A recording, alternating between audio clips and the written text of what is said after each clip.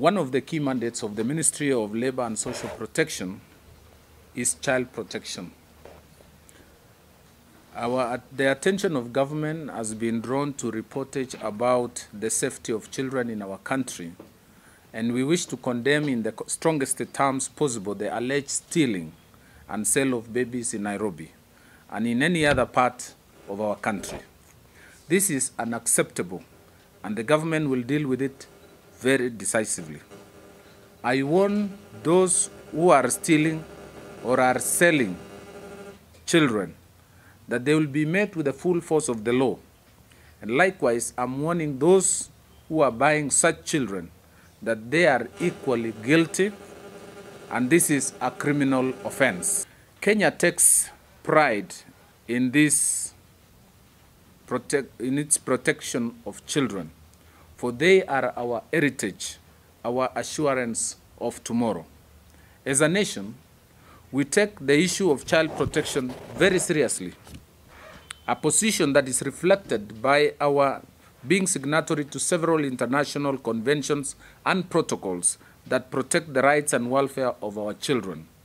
This includes the United Nations Convention on Rights of the Child, United Nations Protocol to Prevent and Suppress and Punish Trafficking in Persons, especially women and children, that is Palermo Protocol, the African Charter on the Rights and Welfare of Children. 3 weeks ago, Cabinet approved the new Children's Act 2020, which speaks to issues of adoption, guardianship, fostership, children institutions, and including violence against children. All these have been defined in this landmark bill, and these are some of the issues that have been collected through a lot of public participation and experiences that we have gained over time.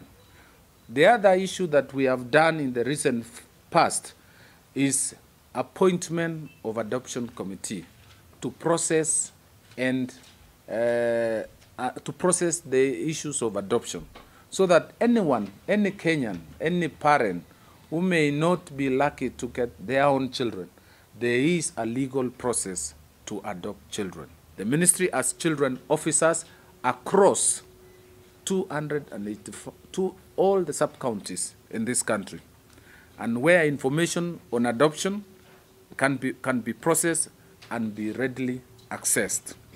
I want to encourage the members of the public to report any cases of violence or violation of children's rights, including trafficking, through Child Helpline 116 or the police or other relevant government agencies.